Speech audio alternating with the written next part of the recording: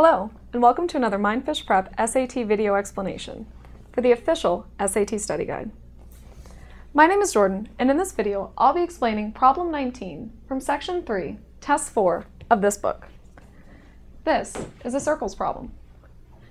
You're given this diagram of a sector with a central angle of 30 degrees and an arc length of 6 pi, and asked, what is the area of sector PQR? Now, as with any problem, there's more than one way to handle this, but if you're dealing with a question that asks about sector area or arc length, there's one approach you can use that'll work every single time. So that's the approach we're going to take. If you have a question that asks about sector area or arc length, you should start by setting up these three part-to-whole ratios for a sector. What I mean by that is we're going to set up three ratios that compare the measurements associated with a sector to the measurements associated with the entire circle. So the first one will be the angle.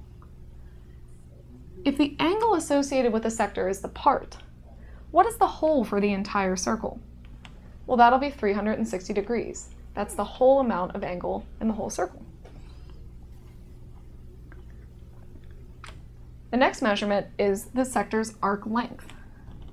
If the sector's arc length is the part, what is the whole for the entire circle? That's just its circumference, 2 pi r. And then the third measurement we're going to do is the sector's area. If the sector's area is the part, what is the whole for the entire circle? Just the circle's area, pi r squared. All right. Now that we have our three ratios set up and set equal to each other, we can start filling them in with information from the problem. The information we're given is the angle associated with the sector,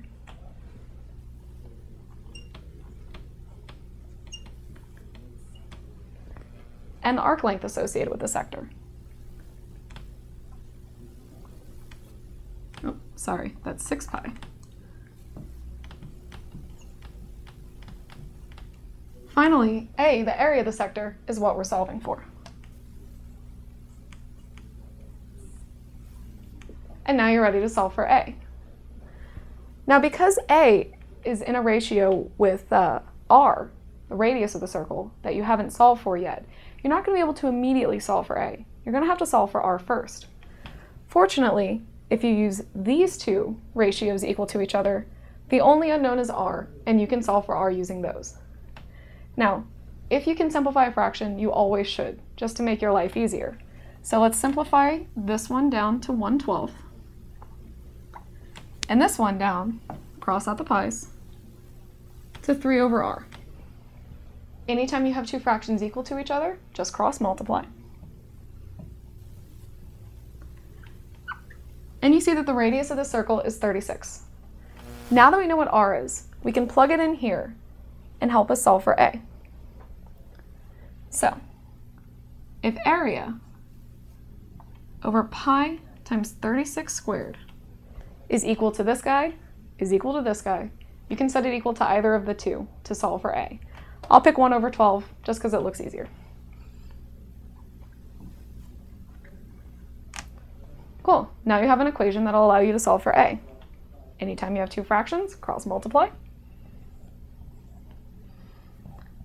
12a equals 36, not 32, 36 squared pi. If you divide both sides by 12, you'll get A is equal to 108 pi. So that's the answer, A, 108 pi. And that's how you do it. Thanks, and please continue to check out more Mindfish videos.